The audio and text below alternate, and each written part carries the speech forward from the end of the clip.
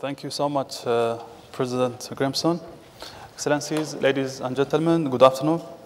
It's really my pleasure to be here with you today in Iceland, and I would like to express our gratitude to President Grimson for his commitments and bringing the Arctic Circle into the global discussion.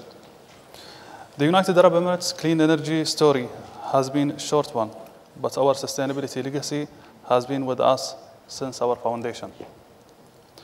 Throughout the remarkable story of our country, which has risen to a fully fledged 21st century economy in a single lifetime, we have always been guided by the vision of our founding father, the late Sheikh Zayed, who instilled in us the importance of preserving our environment for future generations. It was in 2009 that this legacy became part of a much more global effort.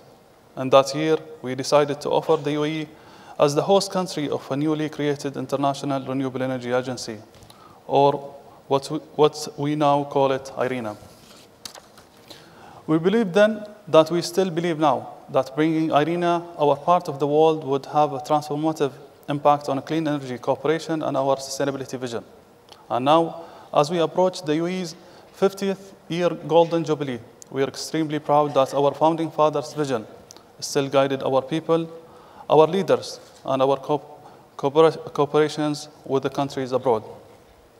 The UAE sets the region's first renewable energy targets, which have now been increased to an ambitious 27% by 2021 and 44% by 2050.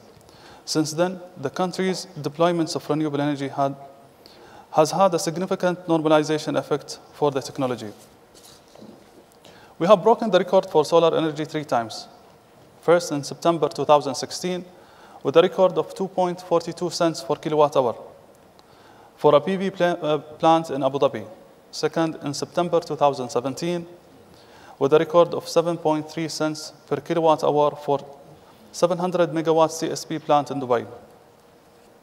And while the third one record comes from our brothers in Saudi Arabia, it was with Masdar, a proudly UAE company, which placed the groundbreaking bid of 1.79 cents per kilowatt hour for 300 megawatt PV solar plant.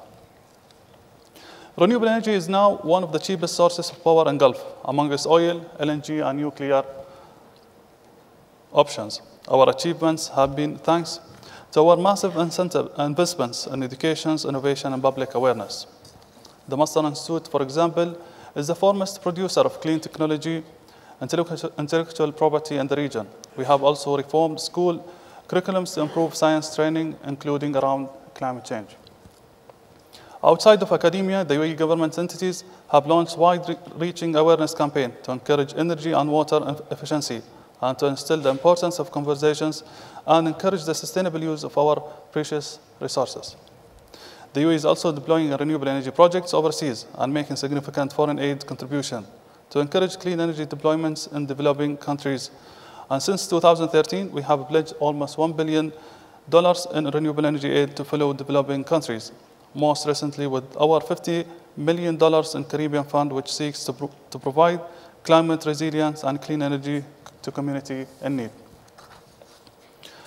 And it's not just renewable energy. We are encouraging innovation, research, and private sector participation in other industries, such as food and ocean resources management. For instance, we are investing in the States of Art, Sheikh Khalifa Marine Research Center, which will be operated through public-private partnership and will include a commercial hatchery to support the rapidly development aquaculture sector in the UAE. And of course, we are proud to host the Zayed Future Energy Prize, $4 million annual award that recognizes and rewards investors and innovators in the fields of renewable energy and sustainability.